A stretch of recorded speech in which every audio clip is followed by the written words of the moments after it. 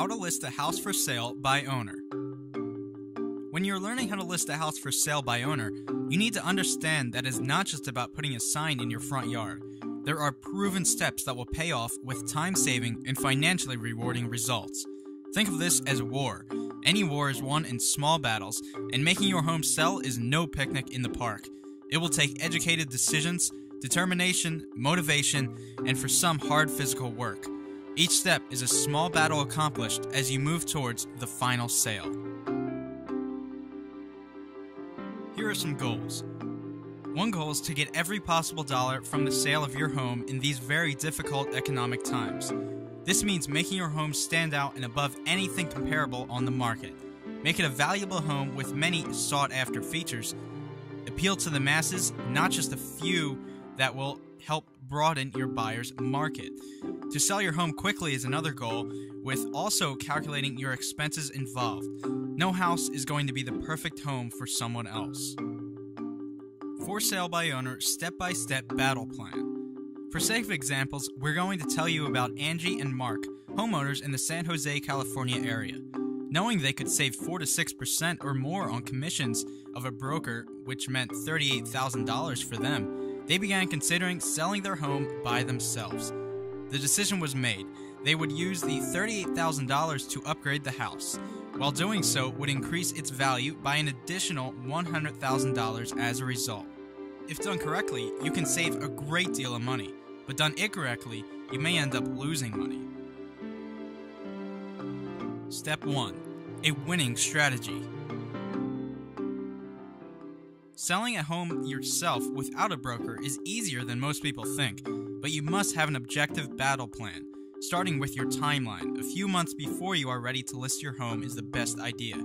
Decide when you will have time to accomplish all the cleaning, repairs, remodeling, or additions to make the home to sell fast. Determine who your buyers are and find the marketing available to you in your local area. Be objective. Have a few friends or family members give you their suggestions as well. Step 2. Ownership and value of your home. First, go to your local county courthouse and check for any liens against your property. If there is, you can hire a real estate attorney or an insurance agent who specializes in them to fix the issues for you.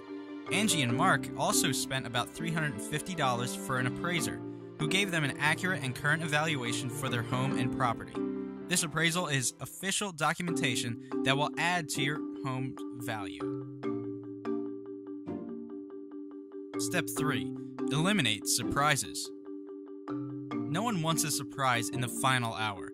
By getting a professional inspection of your home, you can find and fix any problems that would be sure to slow down the sale process of your home. If it is not structural or an immediate concern, you can incorporate that into your negotiated price with a prospective buyer.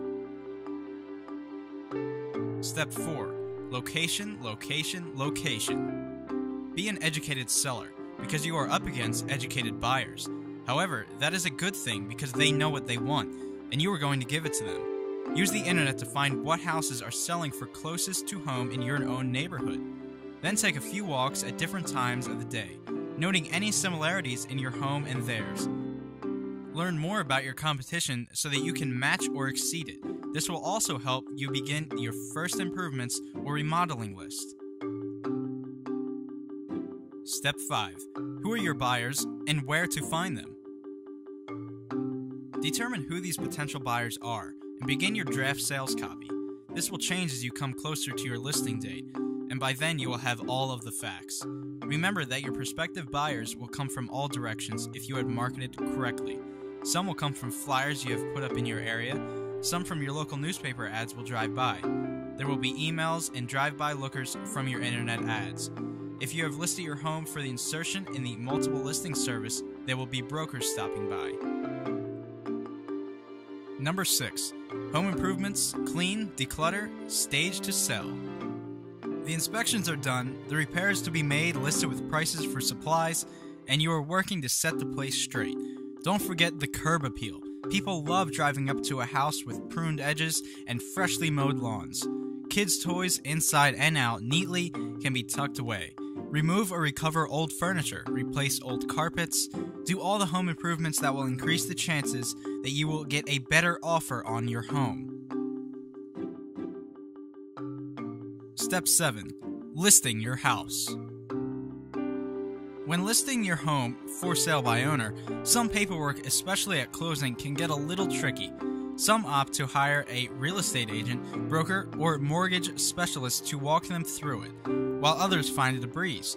Regardless, you will want to make a nice booklet for your prospective buyers and have them ready to hand out. At this time, you want to have all of your listing and marketing materials on hand. Those will include your legal documentation on home, survey, mortgages, your deed, and insurance, along with your inspections and results. You will want pictures and/or video walkthroughs, your pricing documents, and the total measurement as well as individual room measurements.